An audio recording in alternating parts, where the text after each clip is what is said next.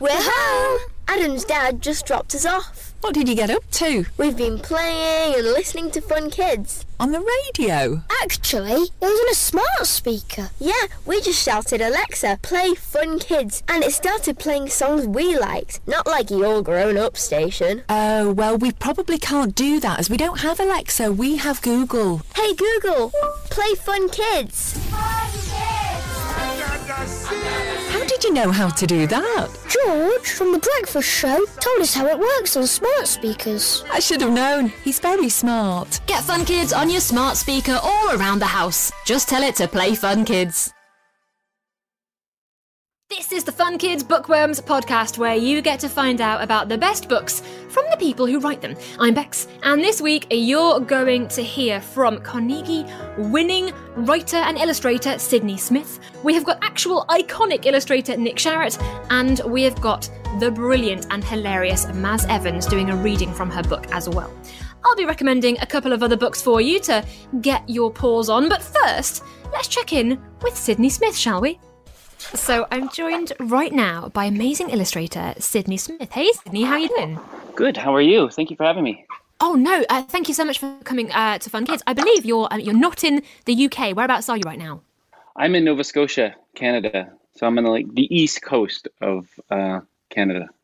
You're really far away, basically. You're in a part of the world. I don't think I've spoken to anybody in Nova Scotia before. So I can imagine from your book is small in the city, but it doesn't sound like you really live in a city. Whereabouts is the city from the book based on? Yeah, well, we moved back to Nova Scotia. Our home is Nova Scotia. I was born here, and all our family, my wife and I both have most of our family is here in Nova Scotia.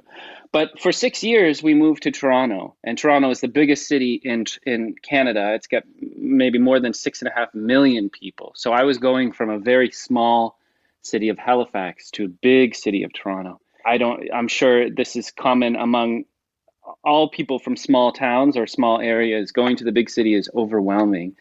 And it takes a little while to get used to it. And often, it doesn't work out. And we loved it, though. We really, really loved it. And so we were charmed by just the excitement of living in the city and being surrounded by 6.5 million, unique people. Everybody's so interesting. And it's an adventure. Every day is an adventure in a big city like that.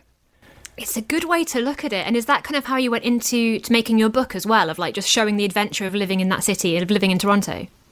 Yeah, I think what I really wanted to focus on was that feeling of being surrounded by so many people and so many things and noise and being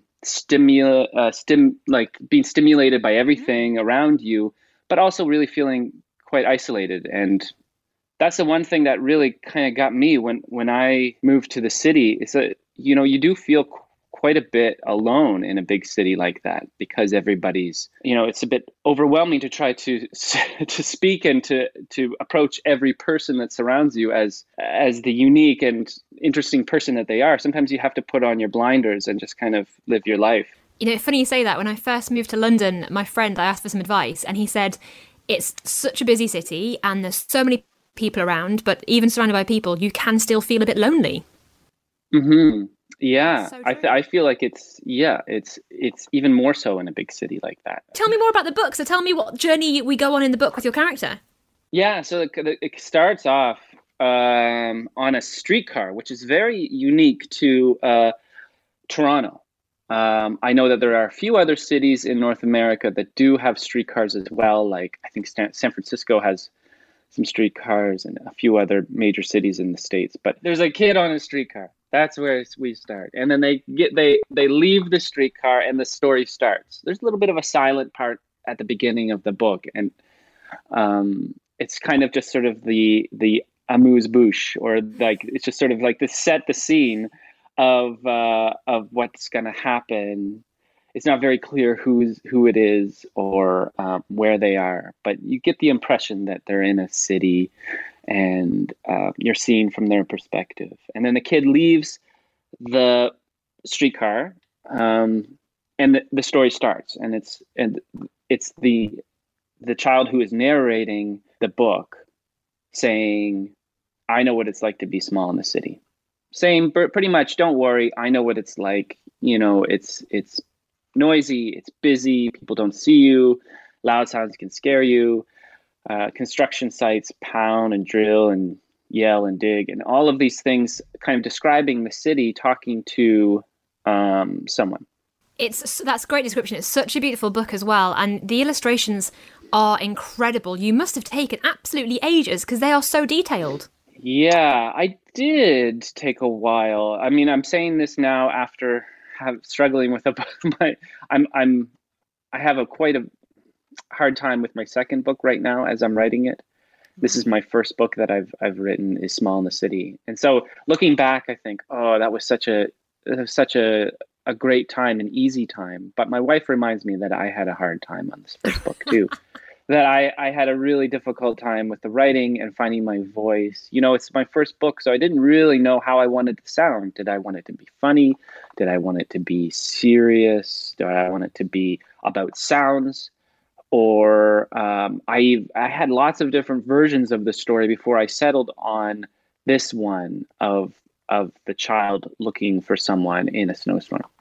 Well, you kind of smashed it first time then, because you just won the Carnegie Kate Greenaway Medal. Congratulations! Yay! Thank you so much. Yeah, it feels weird when you say it. I haven't. It's hard for me to accept that that's reality, especially because all of the news and all of the celebrations have all taken place where I am right now in my studio, surrounded by like piles of paintings and stacks of books and old coffee cups and new coffee cups, and yeah, it's hard to wrap my brain around it. It would be easier if I was actually in London celebrating this wonderful, prestigious award and a highlight of my career. A couple of years ago, the last time it was on, I did go to the award ceremony actually, so I kind of remember what it was like. And it is a lovely, upbeat celebration. And I do feel bad for you for not getting to have that. I feel like you deserve your own award ceremony. Have you done anything to celebrate this? Well, I can complain.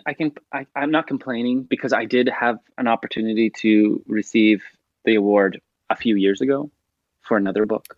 Okay. And so I know what it's like. I experienced that. It was a wonderful trip. I went with my wife. We had our firstborn was pretty young, but we left him with his grandmother. So it was our first trip.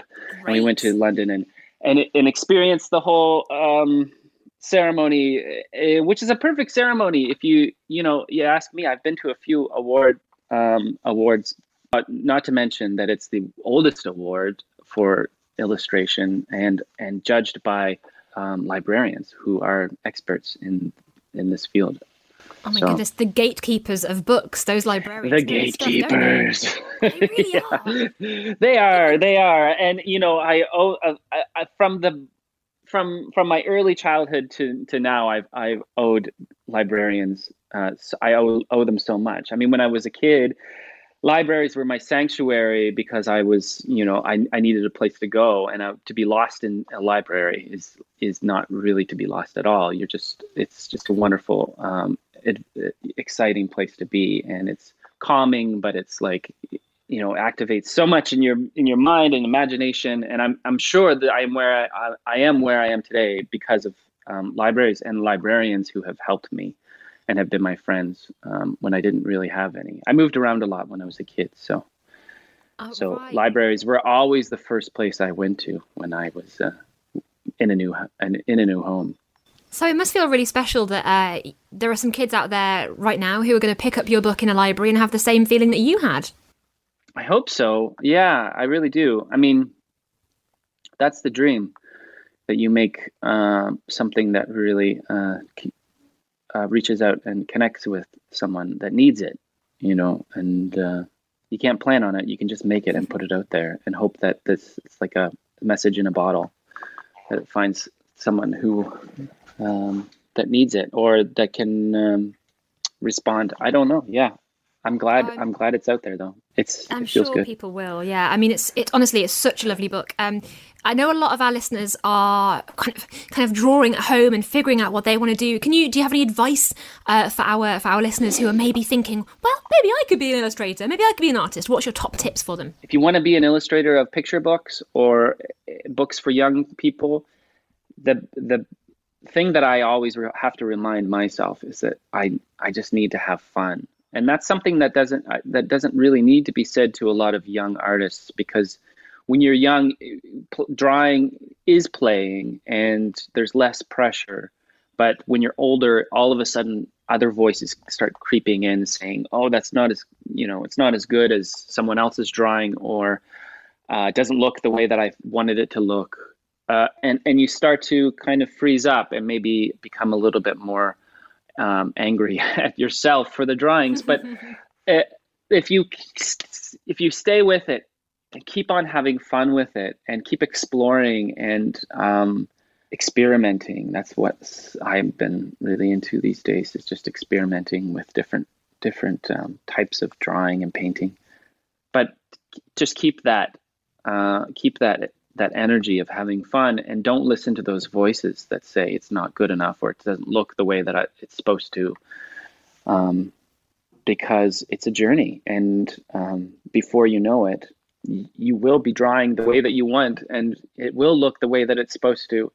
But that happens when you're not paying attention. It always happens after you lose yourself in it and enjoy yourself in the play of drawing.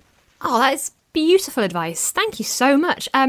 So yes, Sydney, we should say that your book is out right now, Small in the City. I imagine everybody who gets it can feel very satisfied because they're buying an award-winning book, let's face. And thank you so much for talking to us all about it. My pleasure. Thank you so much for talking to me. It's a wonderful treat for me. Now, there's lots and lots of new books out at the moment. A few that have caught my eye include Jacqueline Wilson's new book. I got sent a very special, very early copy of this. It's The Primrose Railway Children. And to be honest, anything that Jacqueline Wilson writes, I'm on board with. So I cannot wait to read that one. Also, we got sent a book called Grimwood by Nadia Shireen. It's been recommended by Richard Osman off of the TV, and it looks really funny. It's about two fox cubs who go on a bit of an adventure, and they find out that maybe where they've landed isn't home, but maybe at the end of the day, kind of is. And it looks really funny, really exciting, and I'm looking forward to reading it. And hopefully we'll get to chat to Nadia very, very soon about this book, because I have a feeling it might be book of the month for the July. I'm just going to put it out there. It might be book of the month for July. Also, I should mention, we didn't say last week, I interviewed Andrew Petty about his new book. It's called Listified. It's Britannica's 300 lists that will blow your mind. And I decided that is my book of the month for June. It's a bit different because normally we do fiction books for book of the month. But you know what? Andrew Petty's Listified was so good and I was so engrossed in it, I decided to give it the big award. So there you go, Andrew, if you're listening, that one is for you. Now, moving on, I did say that we'd be speaking to illustrator Nick Sharratt, and here's a little snippet of my chat with him.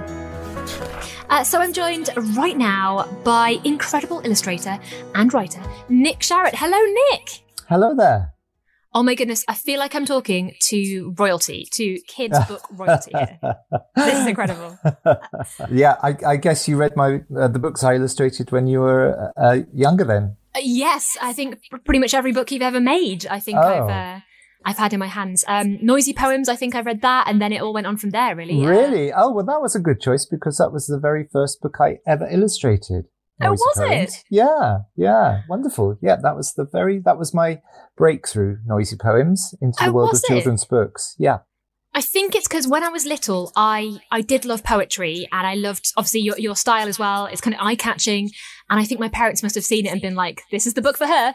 And yes. And then it just means that I've, as I'm sure a lot of our listeners will be, I see your drawings, and I feel like I'm in a safe pair of hands if I see that your name and your pictures are attached to a book.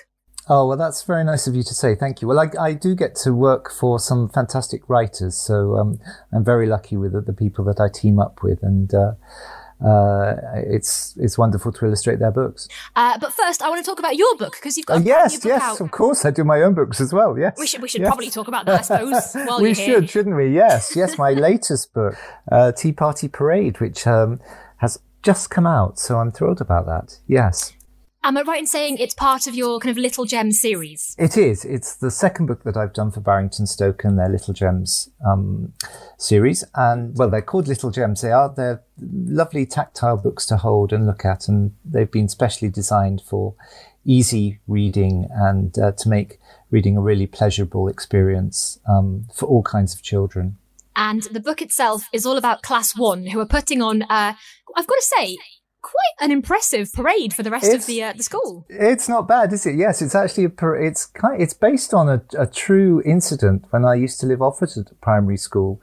I live in Brighton, and one day I looked out of my window and I saw children dressed up as cakes, and they were parading around the playground. So that's where and the memory of it has always stayed in my mind. And this was a long time ago, so those children are grown up now, but the memory stayed with me, and it was lovely to actually finally be able to make use of it and turn it into a story. Did you ever find out why they were dressed up as cake, or did you just assume they were having a parade?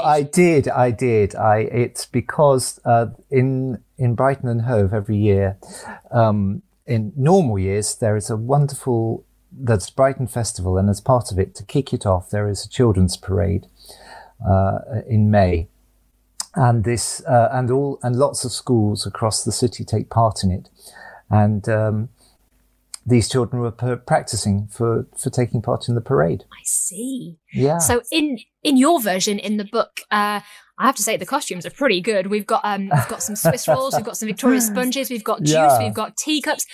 If my teachers had been able to do that, I would have told them to go and have a career in costume design. Well, to be honest, that I remember the sponge cake. I don't remember the other costumes. So I put in some of my favourite cakes, to be perfectly honest. I love Swiss rolls, so I thought I'd have to put that in. It is lovely seeing the costumes, though, because it's just so much fun, isn't it? Like, a tea party is always going to be fun, but wearing a cake on you is amazing. Which was your favourite one to draw? I think it was the Swiss roll, actually. Yes, I was quite pleased with that. I invented their little routine. The children are all dressed as slices of Swiss roll, and then at one moment in the parade, they all come together and make a whole Swiss roll by standing in a line. And I have to say, I was rather pleased with myself for coming up with that bit of choreography. I did chuckle to myself when I saw that bit. I was like, yeah, that's a great idea. And when I don't want to ruin it for the listeners, but when the whole of the slices come together to form one perfect circle. Oh, yes. Now, that's what I witnessed in the playground. So that is actually based on truth. Yes, I actually saw that happen. Oh, wow. My goodness. Yeah. So which for this book came first? Was it, obviously you had the idea, but then did you write it first? Or then did you think, I know what I want to draw, and then you want me the drawings first? I had the idea. I just knew I wanted to exploit that memory, because this book is a follow-up to my first Little Gems book, which was called Splash Day, which was based on another true event that I saw or I learnt about at a Brighton primary school, where they have this wonderful day in the summer term when all the children come in with their water pistols and spurters and buckets and squeezy liquid bottles, and the staff all join in, and they all dress up in swimming costumes or waterproof clothing, and they have the most spectacular and extraordinary water fight in the playground. And so I'd heard about that at another Brighton school, and I thought that sounds like a brilliant idea for a story. So that was my first one. And then I was thinking, wouldn't it be lovely to sort of turn this into a little series? So I that brought to mind the Tea Party. I've been doing this job for a long time, and I have got lots of ideas stored away. And sometimes you just have to wait for the right moment, and it all comes together, and then you finally make use of those memories that are stored away somewhere. Oh, lovely stuff. Nick was amazing. I was a bit nervous talking to him because he's, quite a hero in kids' books, but he was brilliant. Now, speaking of heroes in kids' books, I was at the Barnes Children's Literature Festival over the weekend, and I got to speak to Sir Michael Morpurgo. Yes, him, off of Warhorse, Private Peaceful, Running Wild. I mean, all of the books you've probably read, basically. He's written, I think, over 190, he said, and he was incredible. We got to talk in front of a live audience about what he's been up to, about his new book, A Song of Gladness, and just about how he spent lockdown, his love of nature, his inspirations. He was an incredible person to speak to. I also got to host a chat with Elle McNichol. Now, she is a brand new author. She wrote A Kind of Spark and Show Us Who You Are. A Kind of Spark you might have heard of because it won the Blue Peter Book Award for Book of the Year. Big deal. She was also inspirational. She was dreamy. She told me all about how she writes, why she writes, and she gave me a few exclusives as well about the next book she is writing. In fact, I think she's writing 3 books at the same time, which, to be honest, blew my mind. I can't believe that she has that kind of discipline about her, because I definitely don't. Anyway, another person I bumped into at the Barnes Festival was Maz Evans. She's a friend of the show, so I thought it would be rather fitting to hear a reading from her right now. Hi, Maz Evans here, author of Who Let the Gods Out and now my new book, Vi Spy, License to Chill. Vi Spy is the story of 11-year-old Valentine Day, who finds herself caught between her divorcing parents, a mother who's a retired spy and a father who's a retired supervillain. So it's pretty tough to be Vi.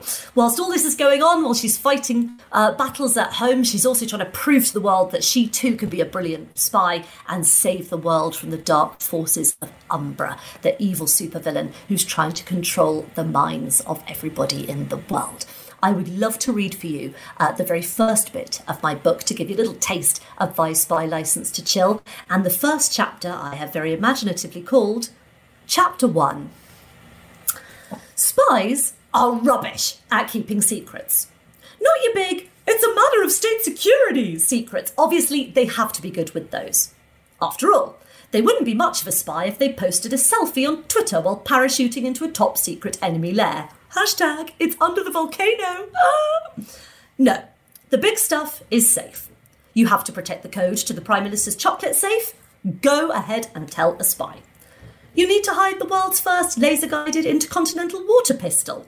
A spy will know just the place. You've discovered that brain-sucking aliens are invading Surbiton. A spy will take that information to their grave. And, hopefully, to Surbiton. But personal secrets, forget it.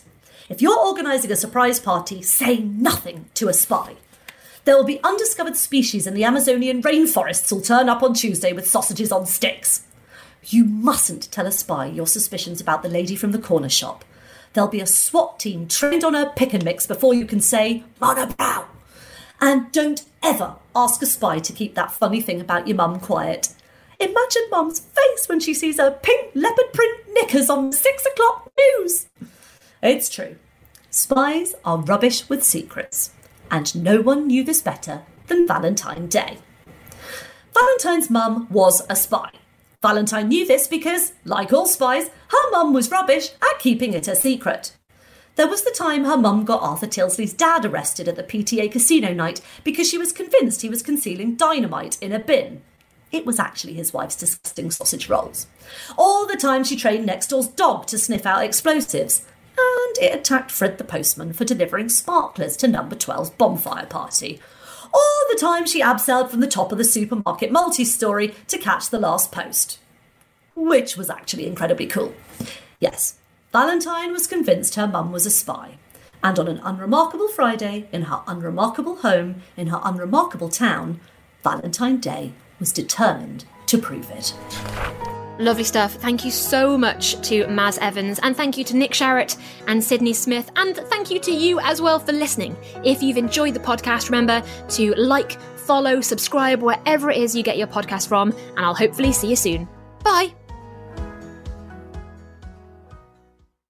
Okay, enough screen time. Oh, Dad, can we listen to the radio instead, please? I suppose so. They play some good tunes on... Not your boring grown-up station. It's not. Fun Kids, please. We can get that downstairs on the smart speaker, not in the bedroom. It's okay. We can get it on the app. If you say so. Okay. Thanks, Dad. Now, let me have your tablet. Screen time is over. About that, you just said we can listen on the app, and the app is on our tablet. It was downloaded from the App Store for free yesterday by Mum. But... You did promise. Listen anywhere. Smart kids listen on smart speaker. This is Fun Kids.